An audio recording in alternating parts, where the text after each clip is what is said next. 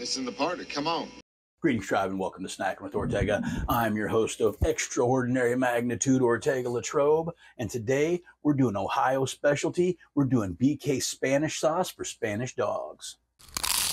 Folks, if you like what we're doing here, the best way you can support our channel and help it grow is to give us a like, share, drop a comment, and of course, subscribe. What is a Spanish dog, you may ask? Well, I would say the Spanish dog is like a cousin to the chili dog. It's a sauce that's easily spoonable onto the dog and it stays there when you eat it. And look, we can get into a whole discussion about the chili dog and whether there's beans in it, whether it's the Coney sauce from Detroit or Cincinnati style or whatever, and you put it on the spaghetti and whatever. You call chili whatever you call chili. Where I'm from and where I grew up, chili was a nice soupy stew with a lot of beans and meat and vegetables in it. Now, you go to Cincinnati, it's just a meat sauce.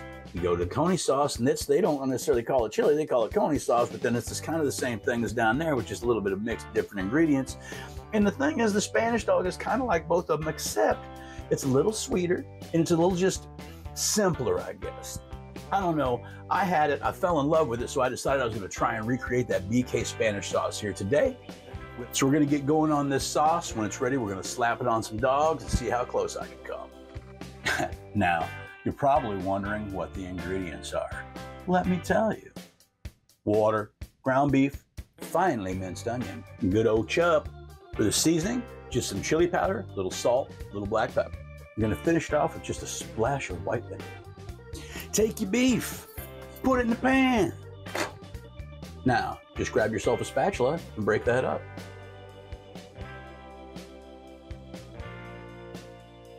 Currently, there's no heat on this pan. We're going to break this burger up cold. We're not trying to brown it.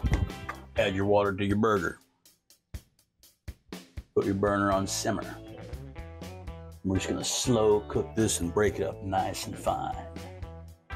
Yeah. Let that burger go for about 3 or 4 minutes just till it starts to turn color, and then you're going to add in your onions. Remember, we just want to get this meat super fine broke up, get that fine grind as we do.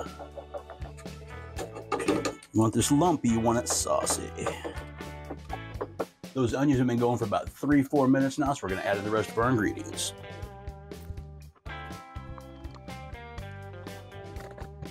And stir. Make sure your seasonings and your ketchup is well mixed into your meat.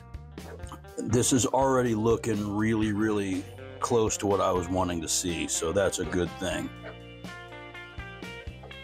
Gonna give this a preliminary taste just to see where we're at right now. I think once this cooks down, it's gonna be pretty damn close to what I'm looking for. I'm coming for you, BK. Now, we want this to reduce down to the proper consistency. We're just going to half lit it up, check on it every 10 or 15 minutes, give it a stir to make sure it doesn't burn or scorch. Spanish dogs, we love to make them. We love to eat them. We like to have them chewing in our mouths. All right, we're back. It's been about 45 minutes or so. That sauce is cooked down exactly how we want it.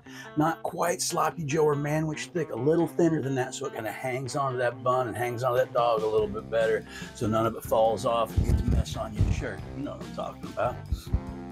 Before we go and give our taste test, we got to do one more thing. That's hit it with a splash of that vinegar, just to brighten everything up, waking it up.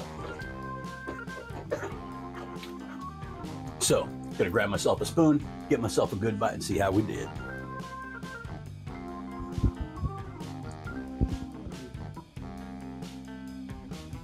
Hell yeah. We know we did good on the sauce, but the true test is gonna be when we get some on top of a good old hot dog. Steamed bun, steaming weenie. Lay it on that Spanish sauce, brother. Look at that beauty. Look at it. Look at it. If I didn't know better, I think I was at fucking BK Root Beer in Troy, Ohio right now. Joe Evans, this one's for you, buddy. Thank you for introducing me to this stuff. See how we do, man. See how we do.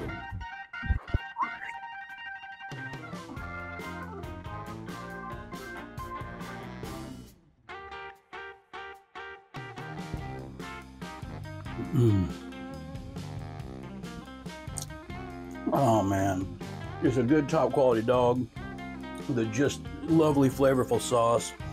It's got a little sweet to it. There's no heat or anything. It's just, it works so good with the dog, man. You know, I've had a lot of chili dogs and different stuff in my life, but I think this might be the way.